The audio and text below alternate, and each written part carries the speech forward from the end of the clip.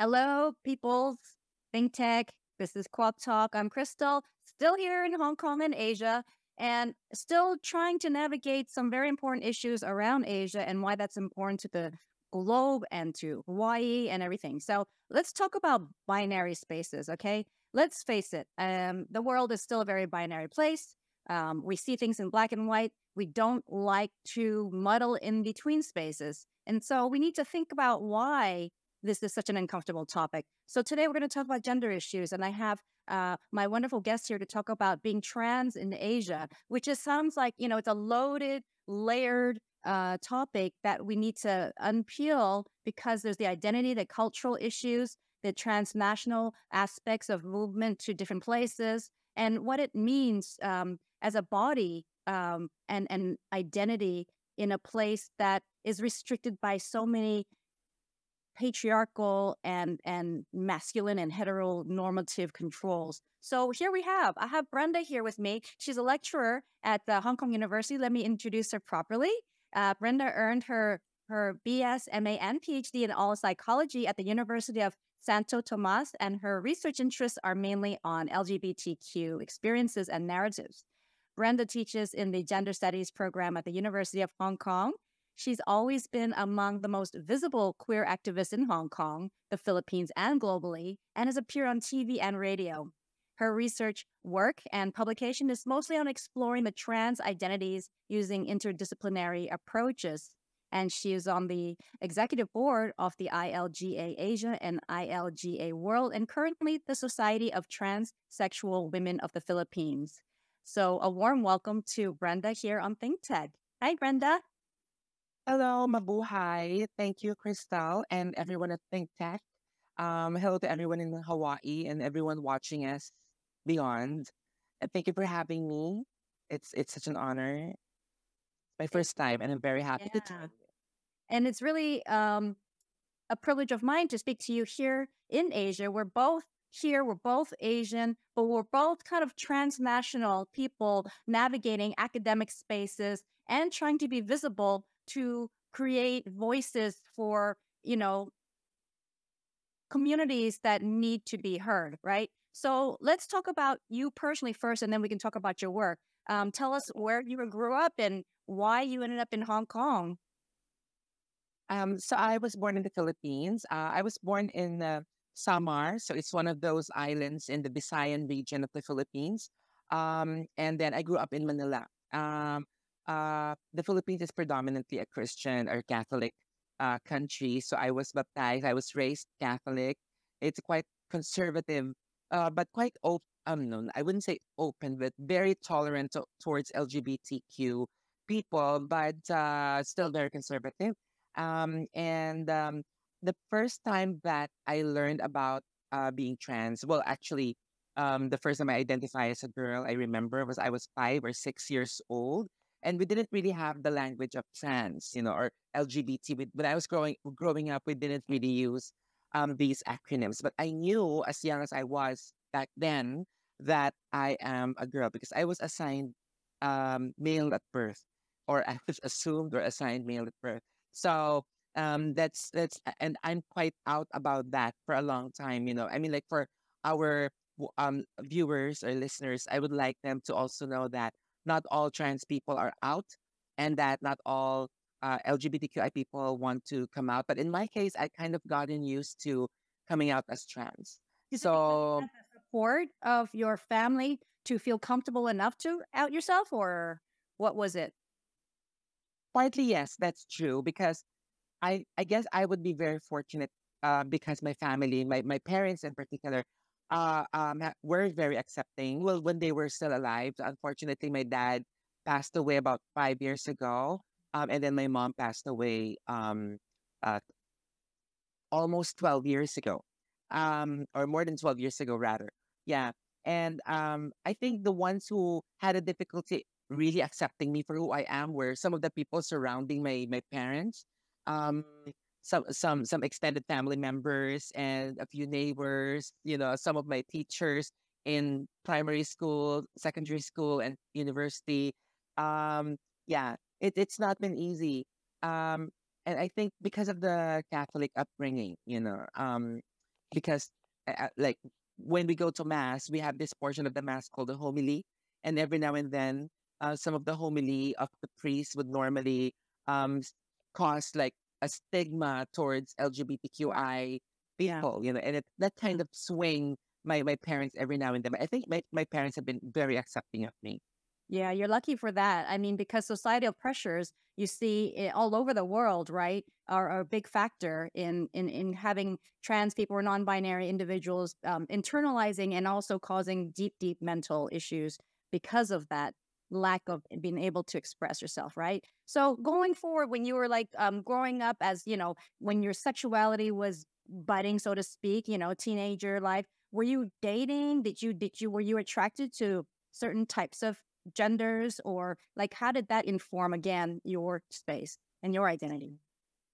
When I talk about my gender and my sexuality, I tend to use the Superman and Wonder Woman analogies, especially when I talk about it with kids.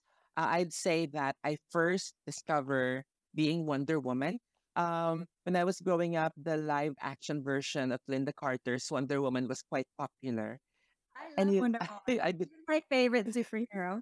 Yes. And then so at 5 or 6 years old, I really gravitated towards her. I feel like Wonder Woman and my mom or my mother, they were like my role models as women. And I wanted to be that kind of woman, like my mom, like Wonder Woman. But about a couple of years after that, maybe when I was 7 or 8 years old, I remember watching the live action version of Superman with Christopher Reeve as the main actor. And he was like my first crush. So Christopher Reeve as Superman was my first crush. So that's how I discovered my sexuality as well. So I think I discovered my gender identity earlier than my sexuality later on, because it's quite important for me to make that distinction in the Philippines, because back home they tend to conflate sexuality and gender. They think that I think of myself as a girl because I like guys, but it's not necessarily the case. So trans women can like anyone. There are straight Exactly. trans women, there are lesbians among us, but there are also non-sexual among us. But in my case, I'm a straight trans woman, and Superman's Christopher Reeve's version kind of awakened that in me. So for the longest time, I've been attracted to men, including trans men, some transgender men, and I would date. I'm not dating currently, but I would date. But Yeah, back in the day, back in the day. Okay, well, don't make it yeah, it's seem been a long long. time. Okay, so you've been back in Hong, you moved to Hong Kong, and I just want to address that people who don't know the kind of the nuances between the different Asian cultures here in Hong Kong. There is a quite strong coded discriminating hierarchy, if you agree with me, right? On the color line in terms of the anti kind of like there's a very negative perception, or at least a class distinction between people from Southeast Asia and South Asia from the East Yeah, Asians. Also yeah, because of the economic relationship, right? A lot of the Hong Kong family households have a domestic helper who tends to be either from the Philippines or Indonesia and all these places. And so there's this really kind of an awkward, discriminating relationship. And so when you come here and you're in academics, but you're also seen as a Filipino woman, how did that affect you coming here? initially, I was very excited. So it was 2011. Um, and it was my first time out of the country, actually. It was it, it's kind of weird as well, because it's the first time I boarded the plane. It was my first time on a plane and out of the country. And I was quite excited. But when I landed on the airport, I remember that, so there was like a ground attendant at the Hong Kong International Airport, and she was kind of assisting new arrivals. And then to anyone that she identify as Filipinas, she's going to have this quite condescending tone to pull us towards a particular line, because there is a line towards a Filipina domestic worker. So I think she kind of assumed if I was a domestic worker. And then I said, I have a particular visa. Do I stay in the same line? And then her tone kind of changed. It kind of went a little lighter. So I think in terms of maybe it's in, ethnic identification or colorism, maybe she have identified me as from one particular group of Southeast Asians, Filipinas to be in particular. But I just felt that there was a shift, when it comes to the kind of work that I'll be doing, since I was about to start being a teaching assistant back then. And then everybody, all the other Filipinos in the same line were about to begin working as domestic workers. So it was an eye opener for me. And I realized that I think there's racism, or there's that class distinction, a separation and hierarchy realities here in Hong Kong. And I have to prepare myself for that. Exactly. And sometimes you don't really know how to prepare yourself for situations like that. And not all you have this double burden of being in a new place, in a place that people have a tendency to look down on people from the Philippines. And on top of that, you have the gender issue where people go, wait, what? What are you? And how did, so how did Hong Kong people, how did Hong Kong treat you as a trans woman then? I had this funny story because the thing is, it's not the same every day. And let's just say that I don't know if 75% or 80%. So between 70 to 80% of the time, it would be like a very ordinary, regular day whereby nobody notices, nobody assumes what my gender is, nobody tries to figure me out. But beyond that, so let's just say the 20 to 30% over the past 12 years, it's been quite weird, funny, and curious. Like I would remember one time I was on the MTR. That was very very long time ago, and there was this couple, a very young couple. I think because they are very affectionate towards each other. Maybe they were Local Chinese. I think local Chinese. Yeah. So they were seated in front of me, and then I think the girlfriend, if she was a girlfriend, she was really so intent at looking at me from head to toe. So I think and then she would whisper to her boyfriend every now and then, and maybe I couldn't help but assume that she's trying to figure out why I was quite androgynous looking. Right. And then so I thought I'd rather give them a dose of their own medicine. So I started looking at them, I was staring at them, and then they felt really conscious. And then I wasn't so sure if they were supposed to get off at the TST station, Simshatsui station.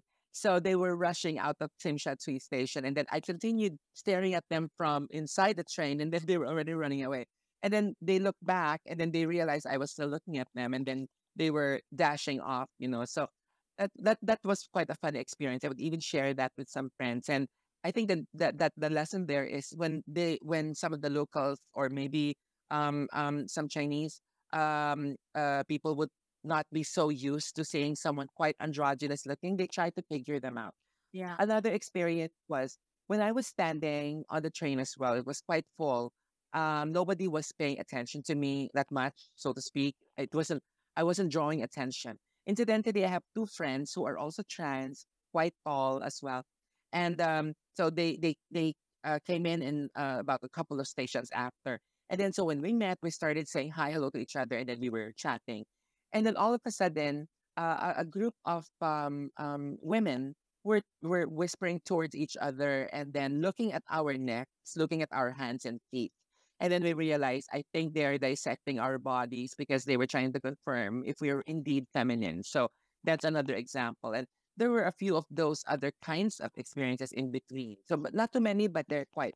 But can you ever get used to that, to feel like you're the object of somebody's gaze, to be objectified in that way that's trying to figure you out and pointing out, just the pure kind of question of sexuality and why you always have to be burdened with that in your everyday living in Asia? I think I'd never get used to it, but because of the experience, I'm trying to compartmentalize my experience, so because it will be even harder to confront them about it. I'm not the confrontative type always. I remember back in the Philippines when something like that happens, I can somehow get away, with engaging them in conversations. But this time it's different, especially even if I've been living here for 12 years. Unfortunately, I don't speak Cantonese or Mandarin. So it can still be a chance. Right. Yeah. So I realize you never get used to it. Yeah. And that's very unfortunate, but maybe it's because of the lack of voices. Yeah. Right. we need to normalize and talk about it. And so when people hear our interview, for example, they get to know you as a person as opposed to seeing you as just a body. And I think that this is perpetuated by media and a lot of conversations within families and society. But let's talk about Hong Kong society and again, the trans visibility there, because apparently there is this big Hong Kong LGBT games going on right now. Can you tell us a little bit about that? Which is, it's historical, isn't it? It is. So the Gay Games has been around for about 40 years already, and it's the first time that Hong Kong and actually Asia is hosting it. It's co-hosted with Guadalajara. So it would have happened, I think, last year, but because of the pandemic, they had to push back for another year. So it's really a huge event, and I think, but one challenge that it poses would be like, for example, I know that you may have heard of issues surrounding trans women and sports and intersex Yes. people in Yeah. sports. So that's still a challenge, thinking that gay games is supposed to be LGBTQ inclusive. I think they're still figuring out how they can make gay games non-binary, so to speak, very fluid, across genders and sexualities. So it's still a growing conversation, even within the LGBTQ space. But another issue is administrative as well as social, because a lot of trans and intersex and non-binary people from across the globe will be coming over to Hong Kong to watch and participate. And the thing is, like what you also mentioned earlier, that there's this lack of visibility. Even if we are visible, we are quite invisible also to the eyes of local and Chinese society. So because of that, when they see 6 foot tall or past 6 foot tall Paafafines from Samoa, we're wearing flowers at the side of their ears, and then looking like women, but at the same time looking quite androgynous in their eyes. Everyone's gonna wonder when they see muscular trans women that they will automatically assume to be not women, Yeah. or in their words, not real quote unquote women. Then it's going to be a challenge. Like it's not just the immigration point at the airport, but it'll also be like the toilets, the changing rooms across the city. So it's a curious situation. Hopefully, nothing untoward happens to any of trans and non-binary and intersex people Yeah. in the duration. But it would have been an opportunity to bring us greater visibility in terms of not just transness and otherness, but also in terms of race, ethnicity, and color and experience and I agree. culture. Agree. Being in Hong Kong and being a mostly global, very international, cosmopolitan city, we have the diversity of different groups here. But at the same time, because of the colonial past, there's been kind of a strong, heavy influence of this white supremacist kind of backdrop of this Eurocentric way of thinking about things, right? Even though it's Yeah. switched to China now, I don't know if you feel that way, but it's still that past has really influenced the way this society works in terms of how we navigate different ethnic groups. Yeah. And it's also the way that like trans activists or advocates and academics are now also pushing for decolonizing gender studies, decolonizing LGBTQI narratives.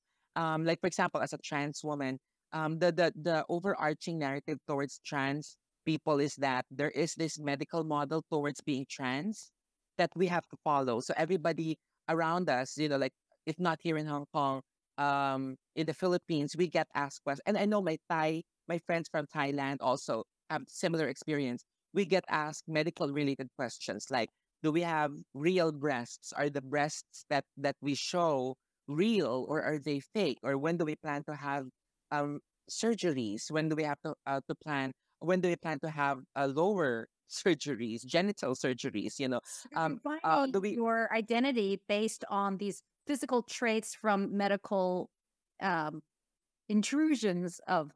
Yeah, yeah. They even ask us.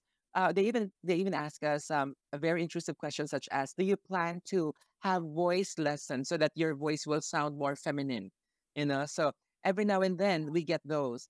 And because of that, I think it has also caused some form of a social collective insecurity amongst us trans women. Like in Thailand and in the Philippines, there's this wave of trans beauty pageant trans girls that constantly join beauty pageant, whereby we would have a black market or those quick medical procedures to have fillers in our faces and in our bodies to conform to those expectations. And I think that has also taken away from the very unique approach, towards our Right. natural And self. it also reinforces the whole idea of feminine, right? Yeah. It's reinforcing kind of this the heteronormative way of defining a woman. It's Yeah. so ironic. And in fact, because of that, I have a very dear friend back in the Philippines, and she was also an iconic beauty queen back home many years ago. She passed away. She died because of this kind of pressure. She's already very beautiful, but because of this kind of pressure, to look more feminine, quote unquote, based on the standards of society towards trans women, she succumbed to a medical. I forgot what the exact diagnosis was, but because of the collagen and the silicone that was injected in her face and in her body, and she happened to have some pre-existing medical conditions, one of which is asthma. She didn't make it. She died upon the administration of those procedures, and that happens every now and then to some trans people. And the other thing that I'd like to mention is that in Asia, most of the countries in Asia don't have gender recognition laws. And it's very important for us to have gender recognition laws, anti-discrimination laws, and also even same-sex union or equality union laws, because those are ways for trans people, non-binary people to be protected, and in such oppressive spaces. Can you Like, clarify which Asian countries do have yeah. and which are more severe? Yes. In India, they do have gender recognition. So the third gender people, hijras, are recognized. So incidentally, the problem that they're facing now is towards same-sex union. So it's towards same-sex. Right. There's Right. yes, yeah. And Nepal also have gender recognition. But I think there are particular guidelines in their gender recognition that they're still struggling with. We don't have that in Hong Kong yet, but we have what we call those court cases, the court victories. So we have the Henry Tse case that was a victory early this year to be able to change gender markers in the Hong Kong ID and names without the coercive surgeries. But the implementing rules and regulations are yet to be clear. That's pending. In the Philippines, we don't have all of those laws across the board, and they seem that the Philippines is quite open to LGBT culture, but we don't have those laws. We don't have gender recognition. We don't even have anti-discrimination. Yeah. And Yeah. the legislators in the Philippines, in particular, are using their religious fundamentalist beliefs, to hinder anti-discrimination protections. In Indonesia and in Malaysia, it can even be worse because there are also some religious extremists, some Islamic extremists. Torture and yeah. Yeah, yeah, Violence actually, against the yeah, very body has been and I want to say it also in the States, because the movement towards the control over a body is just out of control now. And it's just, what is this saying about our world and our kind of almost the reversal of this the freedom to claim our own bodies, and what is it for our responsibility, and you as an academic, what can you do to kind of help change these narratives and to bring visibility to these issues so that we can have a different way of looking at bodies? I think this opportunity you gave me is one example. So whenever there are podcasts or shows like this that gives us a platform to show our unique voices and to also talk about our stories, all the good and the bad of it, it's a platform of visibility for us. Companies should continue to really walk the talk, walk the talk. When because isn't it they have what they call the DEI, the diversity, equality, and inclusion practice. Now, if they truly have that, hopefully they will continue to push diversity, equality, equitability, and inclusion, and make sure that their policies are very inclusive, their spaces are inclusive. Schools should definitely do the same. It usually begins in the schools, and when schools here in Hong Kong and in the Philippines, among other countries in Asia, have such restrictive and binary practices, like Yeah. this, the Yeah. prescription of haircut and uniforms, that can already cause well-being and mental health issue for a young queer and trans kid. So But we on have the to other talk about hand, this. Brenda, sorry, there is, and I don't think this is just any kind of like localized issue, but the trend for a lot of the younger generation, for my example, my daughter's generation, they all have this very non-binary way of looking at things in that they don't see gender as an issue.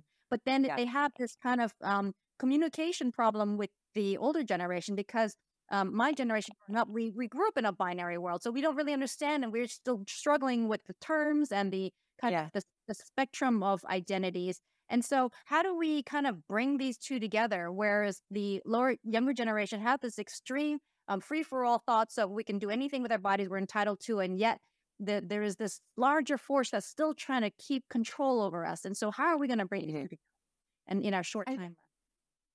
I think our audience should always remember that we live in a world of diversity, and part of that is gender and sexual diversity, even bodily diversities. That's why intersex people are who and what they are because they were born that way. And we also have to decolonize our beliefs when it comes to um, um, the binary and shift that towards non-binary, because I think we've lived in more gender progressive and gender transgressive societies before.